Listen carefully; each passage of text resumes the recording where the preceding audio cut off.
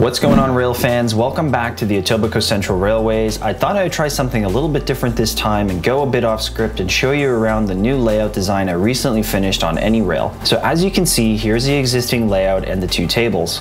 I've managed to accurately design the existing track work to exact measurements. And if I scroll south, you can see what I've been up to for the last week. I have to admit, it's been a bit tricky trying to maximize the use of space, but I think I found a good balance and I didn't saturate the entire space with rails running all over the place. One of the first tasks was to try and figure out a good way of curving the main line from Parkdale East and into the other main line heading south. Because of the direction, this section between this switch and this switch will be an isolated block set up as a reverse loop, so we won't have any power issues since this design does create a loop back off the existing layout. A little fact that many ECR viewers might not know is that the existing track work on the original layout is code 100 rail on the outside main line. The inner rails and diamond crossing in Parkdale are all code 83. Now I know many of you would point out that code 100 rail is not your prototypical rail of choice, but we had a few older train sets in the collection with oversized European flanges, and rather than changing those, we thought we would have a universal code of rail, at least on the main line. With that said, you can't even tell where the code of rail transitions. We've used a Walther's code 100 to code 83 6-inch transition track. It's a really smooth transition. Since the new layout branches off of code 100 rail, we'll be installing two transition pieces here and here. I definitely wanted to be more prototypical on the new layout using code 83 rail. Let's take a look at a new district.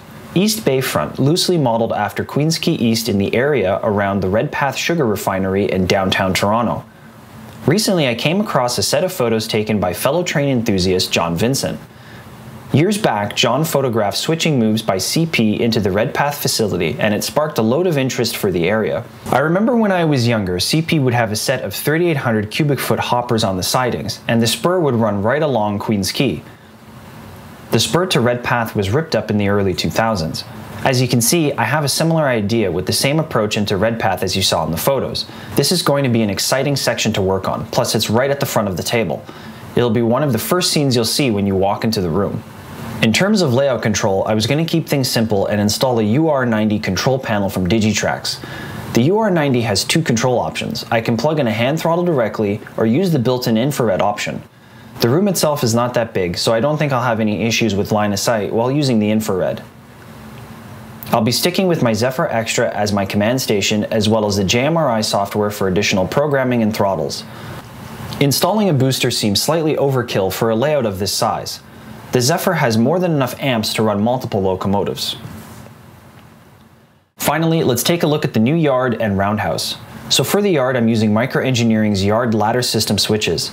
It's really helped cutting down on space, and it made a lot of extra room between the sidings. The longest pieces of track are over 40 inches, 5 sidings in total. I managed to incorporate my Aaron Canning Company building on the far east end, being serviced by 2 spurs.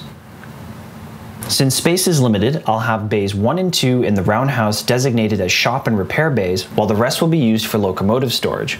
I'll have a couple of classic roundhouse essentials like an abandoned coaling tower and a couple of sanding towers.